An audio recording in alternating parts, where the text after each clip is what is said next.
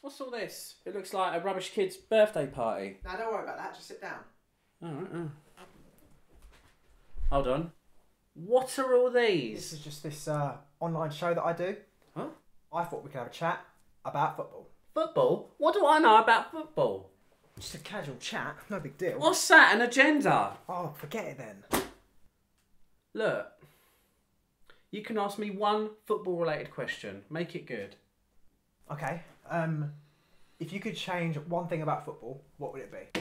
I'd get rid of the football players. So football without footballers? How would that work? Well, I've been watching a lot of videos about robots. Robots? Yeah, think about it. Footballers are bad role models for kids. A robot's not going to get done for drink driving or drug possession. A football player's salary compared to the cost of building a robot, it just makes sense. Replace footballers with robots. Yeah, why not? So Lionel Messi is the best in the world at doing something that he's not allowed to do anymore? He could train to become the best robot engineer in the whole world.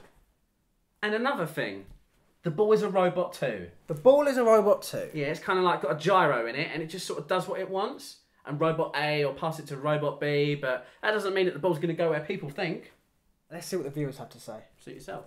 Right, Bernard from Manchester has tweeted in live.